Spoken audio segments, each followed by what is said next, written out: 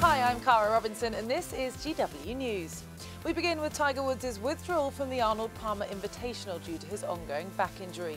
The world number one, who won at Bay Hill for an 8th time last year, announced via his Twitter account and official website that he called Arnold Palmer personally to explain he wouldn't be back to defend his crown. Well, with this week due to have been his last tournament before the Masters, and with the first major of the year just 3 weeks away, the 38-year-old's hopes of a 5th green jacket look to be seriously under threat, though he says it's too early to tell.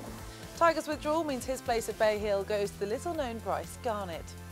Ranked 374th in the world, Garnett tweeted Woods to thank him for the opportunity, as well as wishing him well ahead of the Masters. The 30-year-old will step into Tiger's shoes and tee off with Graham McDowell and Harris English.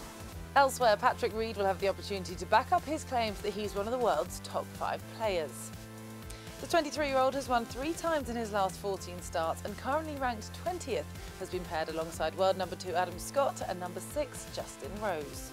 And finally, most amateur golfers dream of one ace in their lifetime, but 14-year-old Cal McLagan managed 2 in as many holes. This video captures the moments after he sunk successive hole-in-ones at Razor Golf Club in San Jose. Maybe he's a face to watch out for in the future.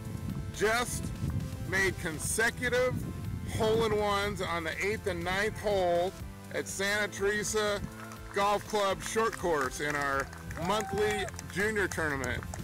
Well, that's all for today, but join us tomorrow when we'll bring you the latest news ahead of the first round of the Arnold Palmer Invitational. As ever, you can find us on Facebook, Twitter and Instagram, and don't forget to use the hashtag GWTV.